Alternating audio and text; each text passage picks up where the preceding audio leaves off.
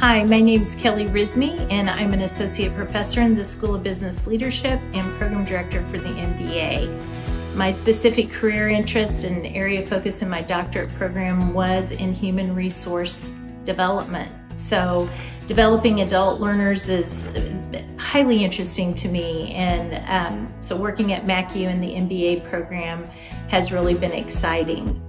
Our MBA program is geared toward the working adult, so we strive to help students find that balance between work, family, and academics.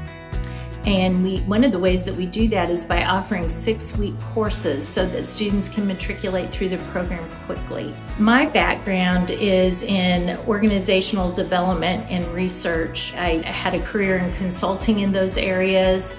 My specific areas were in healthcare, working with healthcare systems and change initiatives, and in organizational development.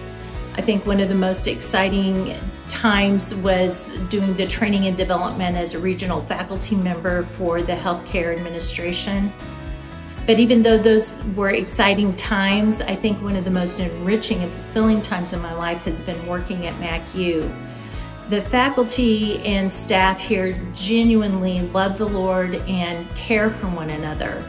And that makes working at MACU just a very exciting place because I know our students are taken care of.